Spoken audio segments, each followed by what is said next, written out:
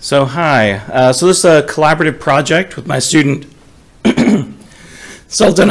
Sorry. Oh, you caught it. I'm sorry. You ruined it. I'm so I blame sorry. Josh. Sultan Alharthi, Olaa Alsaedi, who is back home in New Mexico State, myself, Zach Toups, Josh Tanenbaum, and Jess Hammer, who's also here in the audience. So first off, a warning. What you take away with from this is your own responsibility. We totally absolve ourselves.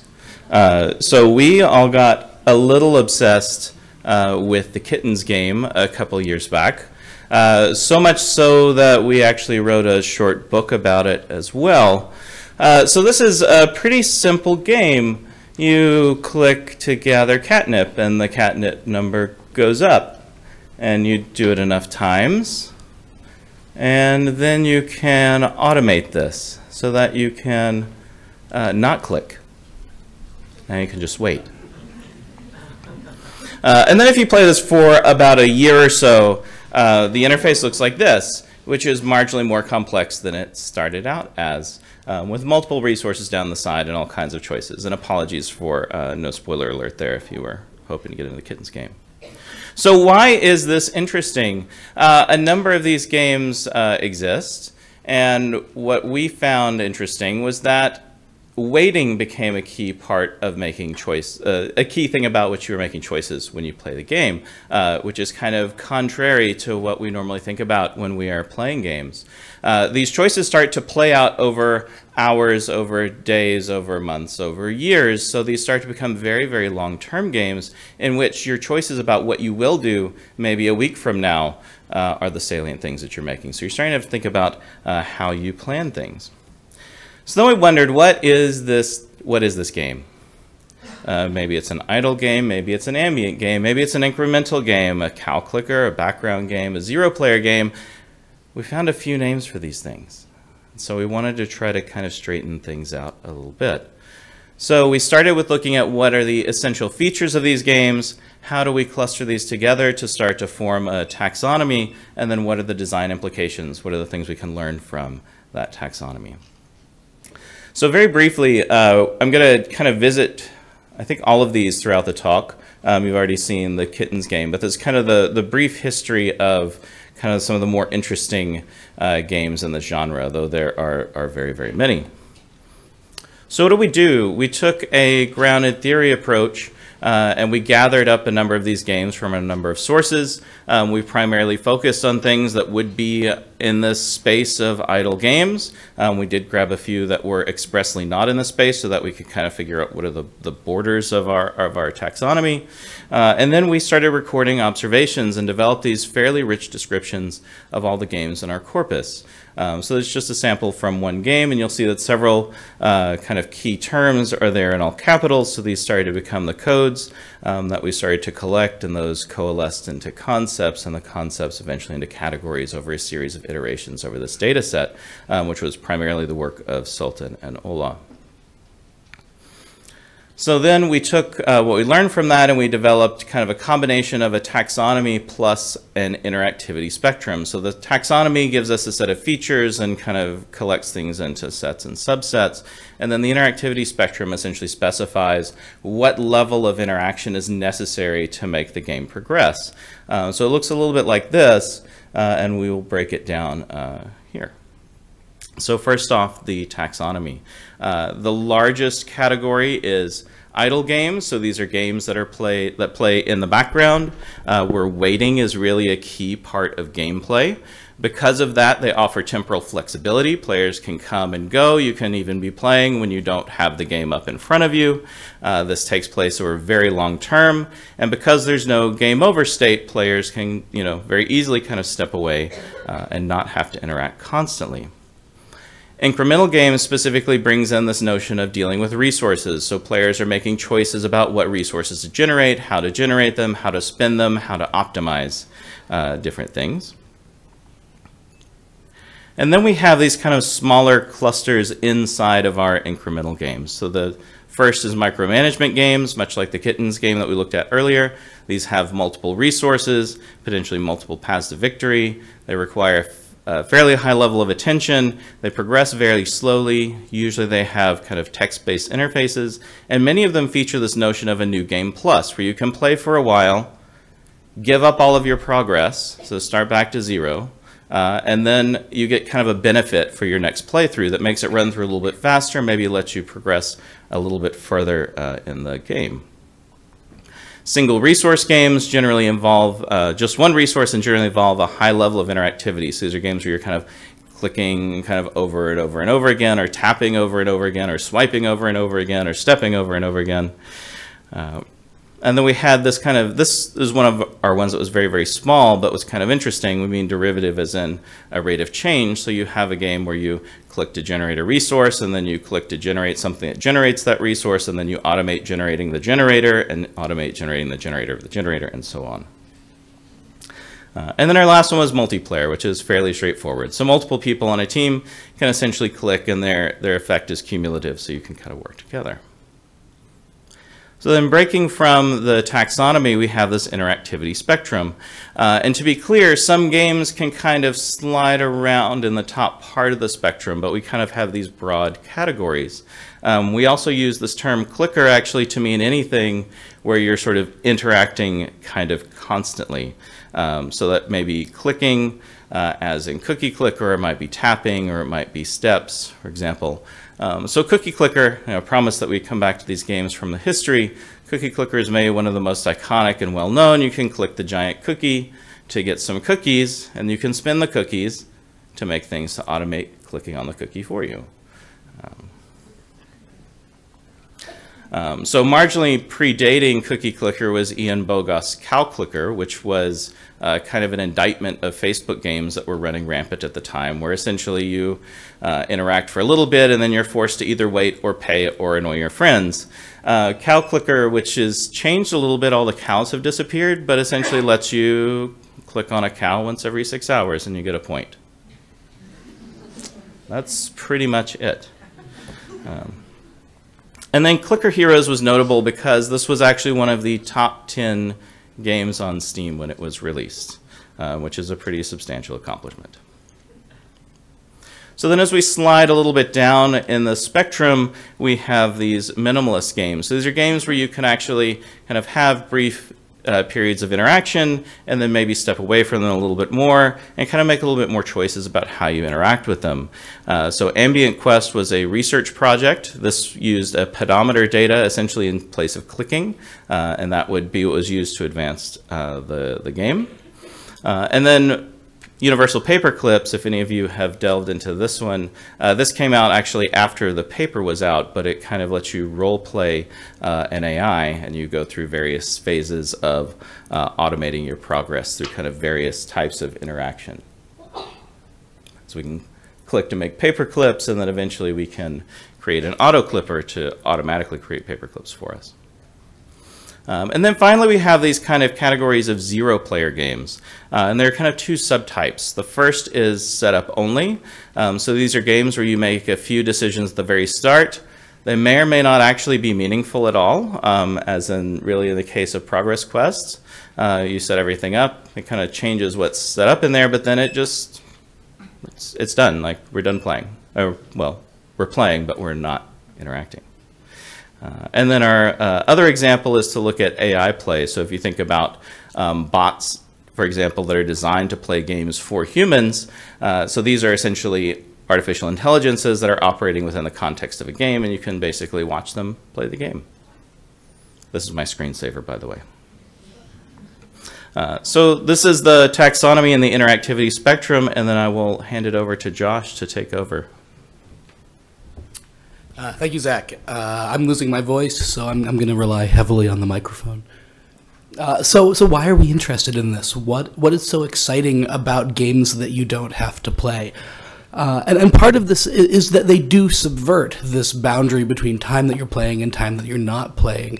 They do something that Verne and Montola and Stenros described as temporal expansion of the magical circle.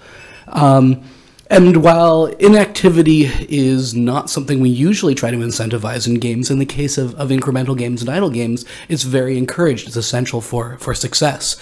And And what's interesting about this is that these games resist a trend towards labor-driven design, toward design that incentivizes grinding, incentivizes lengthy, repetitive activities that don't mean anything, that incentivizes meaningless choices.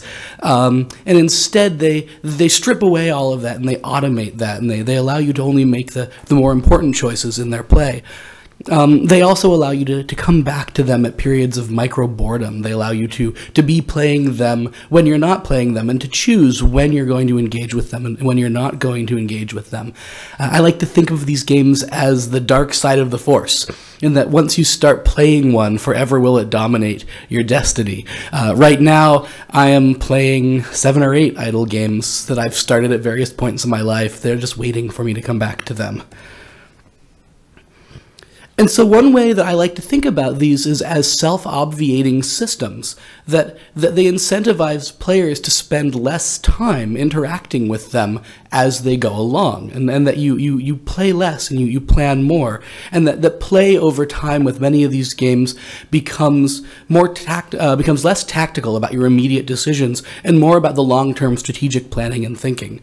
And so what we see is this really interesting thing where gameplay behavior migrates away from interactions with the system, and instead happens outside of the things we usually think of as games.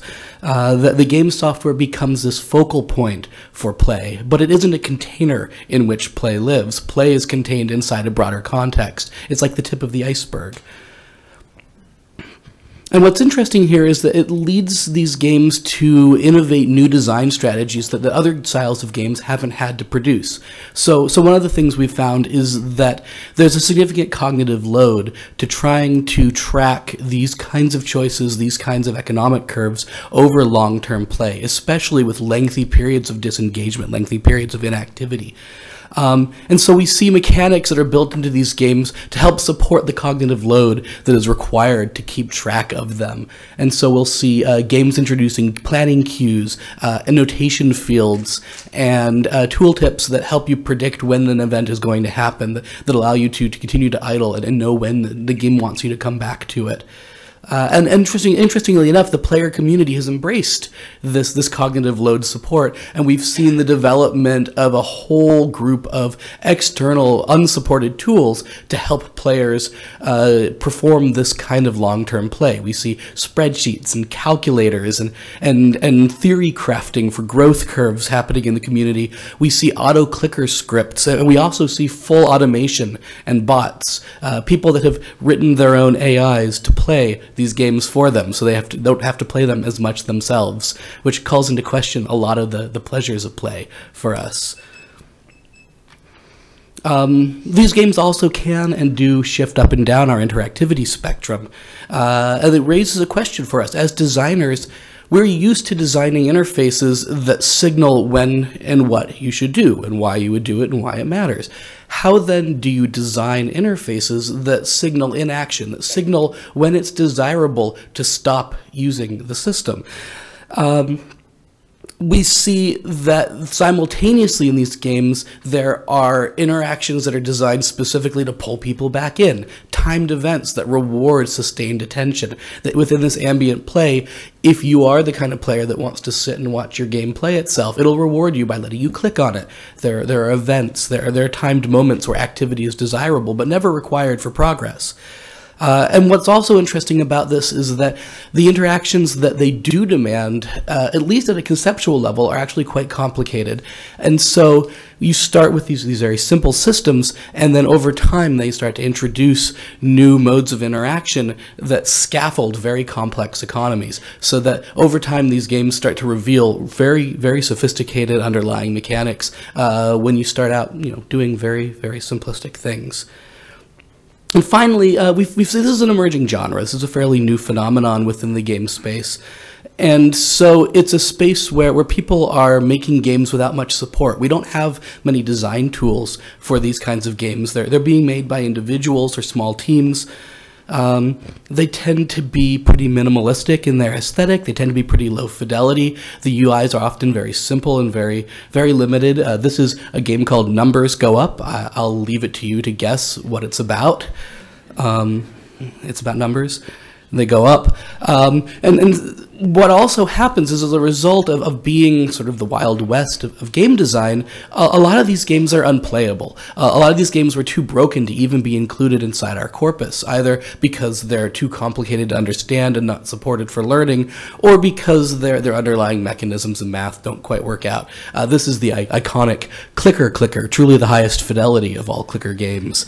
And this raises questions for us, like, what would an authoring environment for this style of game produce? What if we had something the equivalent of a Twine for clicker games? What would that do to the community of people producing them? And so to close out, I want to raise some of the questions that we've been asking about these games that go beyond just implications for game design into bigger questions for HCI, including questions around gamification. So one of the things that gamification has sort of done is this very sort of shallow leveraging of the psychological reward systems that people are driven by, this sort of dopamine rush that you get when you get a reward. Clicker games take that idea and they make it meaningful and they double down on it. They're the perfect distillation of these kinds of systems of reinforcement learning and reward. How can we learn from them? How can we make better gamified systems with the mechanics and poetics we've identified in these games? We're interested in how they affect our habits and behavior. These kinds of games fit really well into sort of idle ambient practices of life, and so they become habituated. They become part of the daily landscape of our lives rather than existing contained away inside some sort of separate gameplay activity. And finally, we're interested in how we design for long-term thinking, long-term engagement, and long-term planning, which is something these games do very well. And so with that, I'd like to invite my co-authors up to the stage to take some questions with us. Thank you for your attention.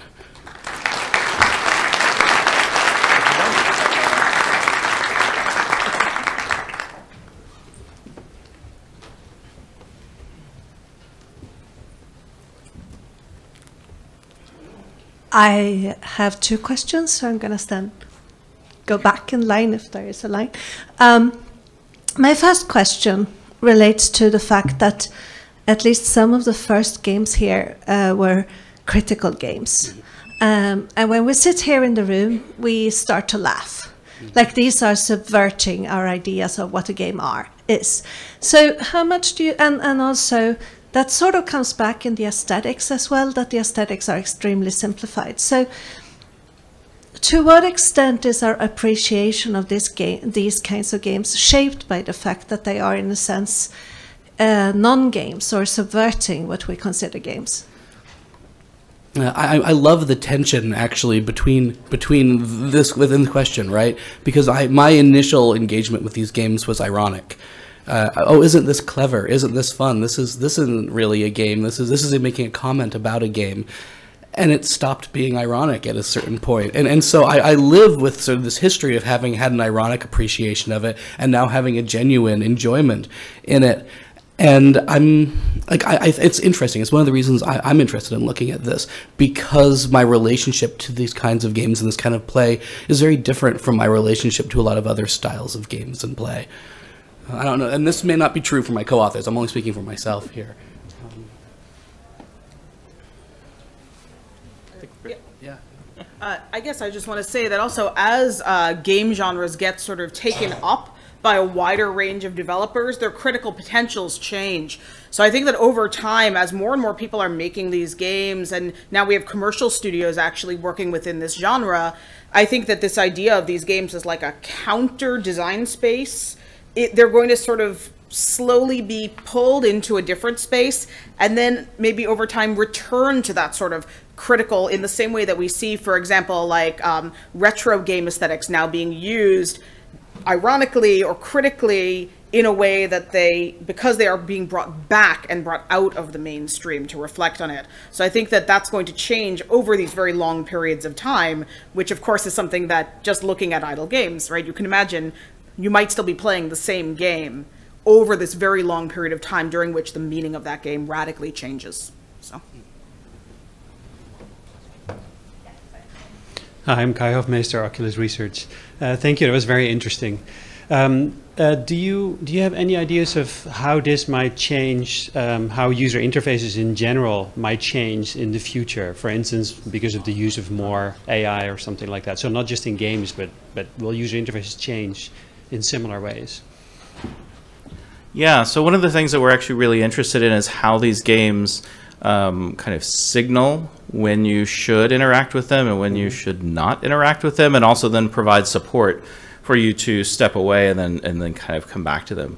So I think kind of in terms of what that means for us building systems that may be fairly highly automated, that these may kind of provide a model for how to do that right, or a way for us to kind of test different designs and kind of see how they work.